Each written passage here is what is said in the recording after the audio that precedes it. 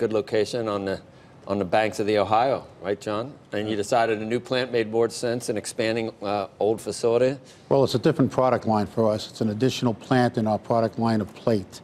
So, yes, and it's a great location. It's a great town. Louisville. Great people. Yeah. Yeah, very close to Louisville. And, you know, when you look at where the plate market is today, the largest plate market in the United States is right in the Midwest. So we're in the heart of the largest plate mill market. And we have scrap availability there, which is our largest cost raw material. So it's a great location. We're excited about it. It's going to be a very large plant.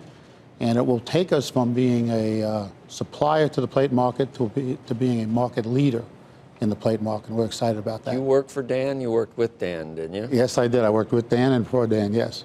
Are you similar in some of your viewpoints on D.C. and tariffs and President Trump? In most ways, yes. Because I still hear from him all the time. And he was a big supporter of moves to try to level the playing field for the steel industry here in the face of a lot of opposition to that. Are you a supporter of what Trump's trying to do? Absolutely. You know, all we ask is a level playing field. I am so confident in our team, the Nucor team.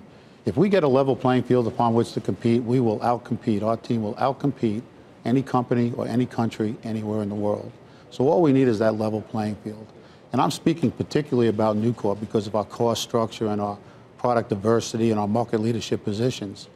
But in general, producing steel, if you have a global free market and a fair market on a global basis, the logical place to make steel is the United States. When you think about all the advantages we have to make steel here in the United States. I mean, clearly the biggest market is right here, so we can serve the market we're in. We have the raw materials to make steel right here. We have abundant and relatively inexpensive energy. When you put raw materials and energy together, that composes about 70% of our cost structure. So you have it all here. And then, of course, shipping the product, we're right in the heart of the market, the largest market in the world. So all of those advantages make making steel in the United States the logical place in the world to produce But the tariffs steel. have helped steel companies in two ways. Number one, it has forced or incentivized companies to get their steel from U.S. companies versus foreign companies, but it's also allowed you to raise prices because you know that many more companies are going to be looking for steel here in the U.S. How much have you raised prices on consumers, and will you continue to? Well, when you look at it, prices have gone up. But what drives prices, you know, it's market, it's economics 101, it's supply and it's demand. Pricing went up last year, went up from about $750. I'll use hot band because that's the most commonly followed pricing. So in the beginning of 2018, our steel pricing on hot band was about, industry-wide, it was about $750, okay? Tariffs came in, everyone blames the tariffs, so the price going up to about $1,000 in the middle of the year. So is it not fair to blame the tariffs for that price going up? I think it was much more driven by the economy. We had a strong economy. Energy was strong last year. Demand was up. And to kind of verify that point, if you look at where we are today, tariffs are still in effect, right? But the price of hot band is back down below where it was back in January of 2018. It's about $730 today. So it went from about $750, it went up to about $1,000 in the middle of the year, and now it's back down to about $730. What was driving it was the strong economy, strong energy, okay? Those were the things that were driving the economy. For example, another point I would make is that manufacturing was very strong because of the new tax program, because of deregulation. Manufacturing as a whole, the industry did very, very well last year. So steel companies did well, but so did our customers do well last year. And what happens if the tariffs go away? Because there are a lot of different versions of a potential bill on Capitol Hill to reform the process that gave us these tariffs in the first place. Senator Grassley said he would work to actually implement some sort of compromise on that front. And some of them are retroactive, and they would revisit the steel and aluminum tariffs. Are you lobbying against that? Well, we think they should stay in place. There's no doubt about that. But you asked the question, what happens if they go away? And I think it's an important question to answer. You know, if the economy stays strong, if energy stays strong, the things that are driving the resurgence in the steel industry, tariffs are a tailwind. They're one of many factors.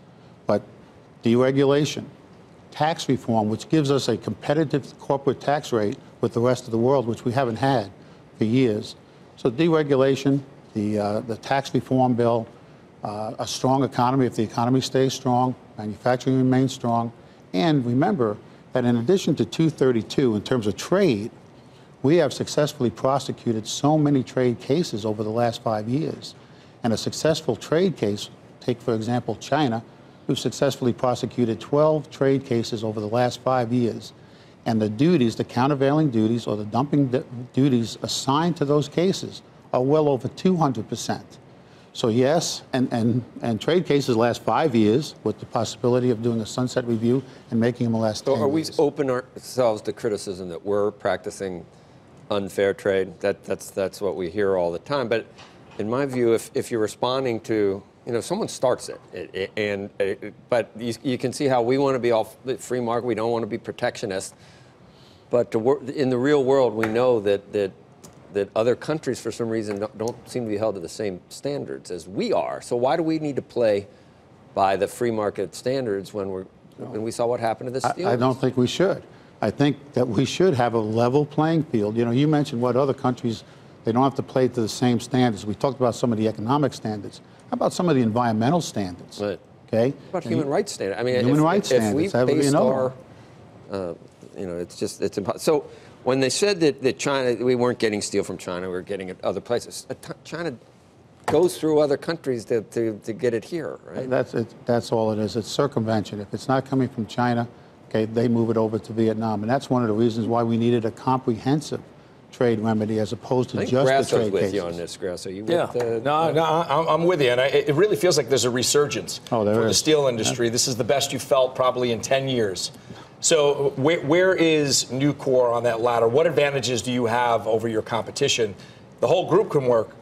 Why does Nucor work better? Well, we've got a lot of advantages. Number one, we are the low-cost producer, or one of the lowest-cost producers in just about every product that we produce.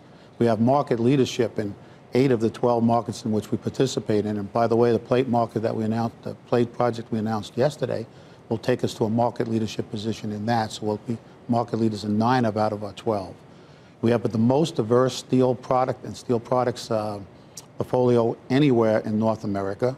So we have a lot of those advantages. We have a great geographical diversity. John, but our greatest advantage, our greatest advantage is our 26,000 teammates, men and women who work safe and work smart every day for Nucor. We're just about out of time, but I want to mention this new mill. Construction will begin later this year, but it won't open until about 2022. Is there anything that could happen in the economy or in the trade war that would lead you to scrap these plans? No. We'll leave it there. Thank you, John. All right.